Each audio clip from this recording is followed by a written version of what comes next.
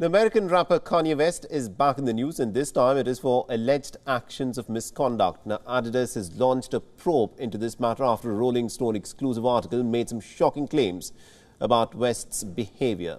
And our next report gets you more details. Adidas is probing claims of inappropriate behaviour by Kanye West. The sportswear brand said on Thursday it launched the probe after receiving an anonymous letter making several allegations against the musician, who now goes by Ye. Just last month, Adidas ended its partnership with the rapper and fashion designer after Ye made anti-Semitic comments that the brand deemed unacceptable, hateful and dangerous. They had a fashion collaboration branded Yeezy. The investigation follows a report by Rolling Stone magazine published on Tuesday, which detailed multiple alleged incidents of inappropriate behavior by Ye towards staff and prospective employees.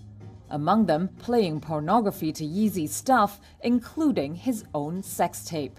According to the magazine, former Yeezy and Adidas staff sent an anonymous letter to Adidas claiming senior leaders at the company were aware of Ye's behavior but, quote, turned their moral compass off.